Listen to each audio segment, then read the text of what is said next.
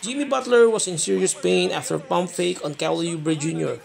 This was the first time I saw Pat Riley looking worried for his player. He seemed really concerned for Jimmy, perhaps because it's playoff time and the injury to Jimmy could jeopardize the playoff run.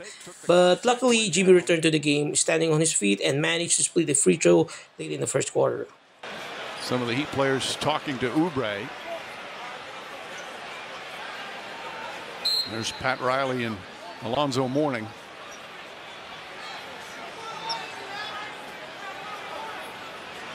The Heat Nation right now holding their breath. Butler off to an excellent start. So Jimmy Butler shaken up.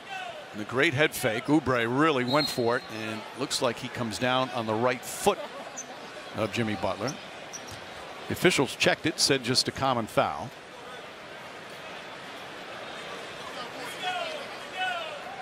Oubre with his second foul.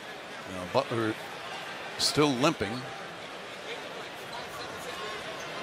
And because it's a common foul, for him to stay in the game, he has to take the free throws. Otherwise, he would not be able to return.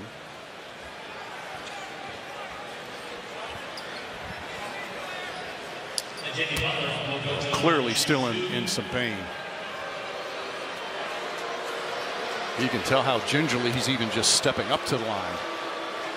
1.5 remaining.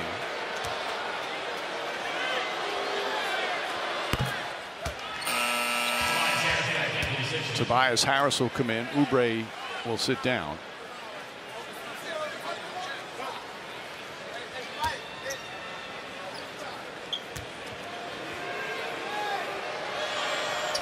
Butler misses. Embiid the rebound. Gets it off in time. Fires at the length of the court. Oh, not a bad attempt.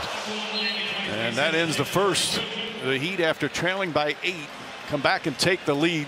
But right now, that's all that matters for Miami. Jimmy Butler noticeably limping and shaken up.